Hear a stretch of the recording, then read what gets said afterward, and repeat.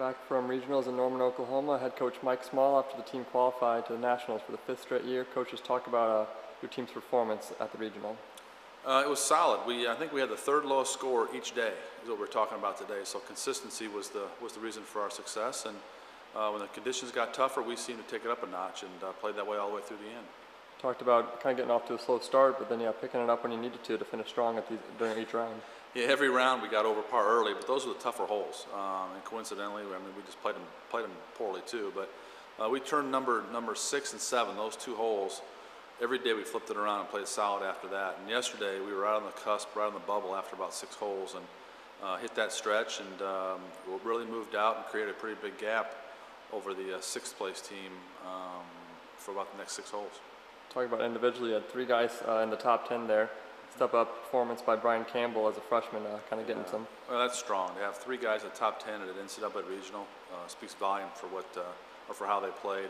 And Brian, he keeps getting better every week. He plays his game, and that's what he's learning to do. And he's not trying to be somebody else. And he's a very accurate player, a very confident player. And he just kept the hole between him or his ball between him and the hole all week, and didn't get in much trouble and was very efficient. And obviously that turns into a top 10 finish. And runner-up showing by Thomas Peters, so close to getting that victory. He had a guy clip him with the eagle on the last hole to get him, but still a strong showing by Thomas.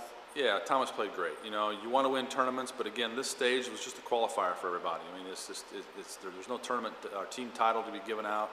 There's no individual title to be given out. He wants to win, but the idea is to move on to the final stage, and he carried us this week. He leading or near the lead the entire week of the tournament, and then, you know, like we talked about, Chris Williams from Washington eagles the last hole to beat him by a shot. So hey, when you eagle the last hole, sometimes you win that way, and you can't play defense on him. But you know, Thomas played great. He should be proud of his week and excited for next.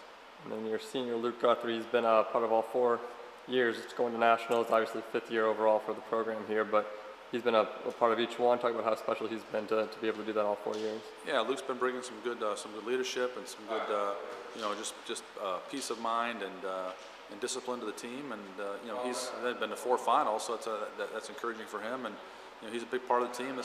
He's the leader on this team, and usually how he goes, the team goes.